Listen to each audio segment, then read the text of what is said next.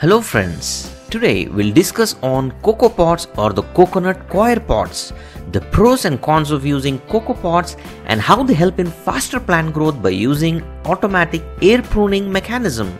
Coming up.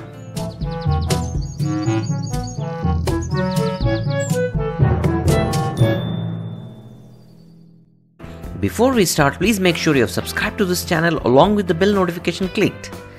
Well, for those who want to grow their plants faster organically, shifting from plastic pots or cement pots to Coco Pots is the best option. You'll learn about this shortly. What are Coco Pots? Coco Pots, also called as coir pots or coconut coir pots, are biodegradable pots or planters made from coconut fibers. They are widely used in horticulture and home gardening because they have their own advantages, which we'll discuss shortly. These Coco Pots are available in different sizes and different shapes, including seedling cups, hanging pots and other types of fancy planters. You can check a link in the description to purchase these pots. Well, how are they manufactured?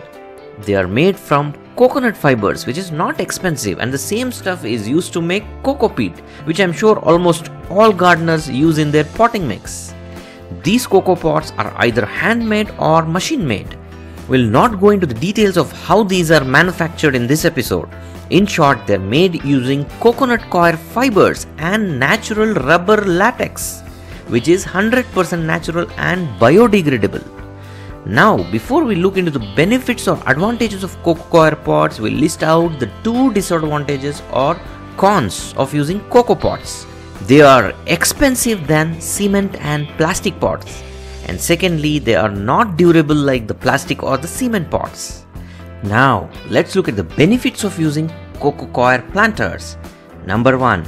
They are biodegradable. This means if you're using seedling pots of Coco coir or small planters, you can directly plant the whole container into the soil. This will degrade in the soil and the roots establish in the soil. This way you're avoiding the transplant shock or repotting shock, which can sometimes kill your plant. On number 2, the nourishment. Coco coir is rich in some nutrients like potassium, zinc, magnesium, copper and iron, and all these are very much beneficial to a plant's growth, especially useful for seed starting. On number 3, they are lightweight, and the lightweight of the pot makes it ideal for terrace gardening and also for hanging planters. Then on number 4, the most important one is air pruning of roots or aerial root pruning. This is the most important advantage of using Coco Pots. Normally what happens is when you grow in a non-porous pot like the plastic or the cement pot, there is congestion of roots. You can see this root ball. This is an entangled form of roots growing within a bound container.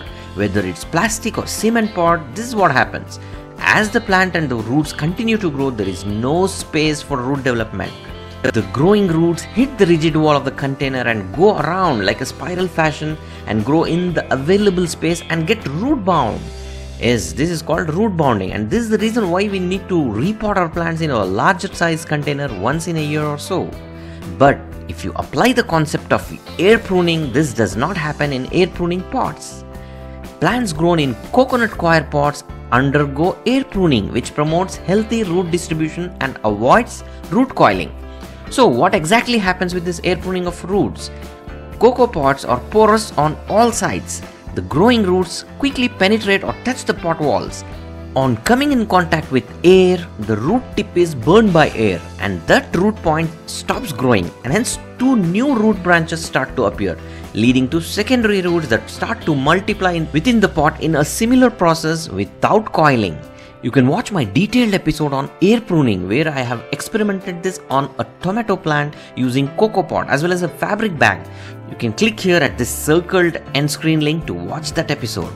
Please like, share and comment below with your feedback, and consider subscribing if you're new to this channel. Happy gardening!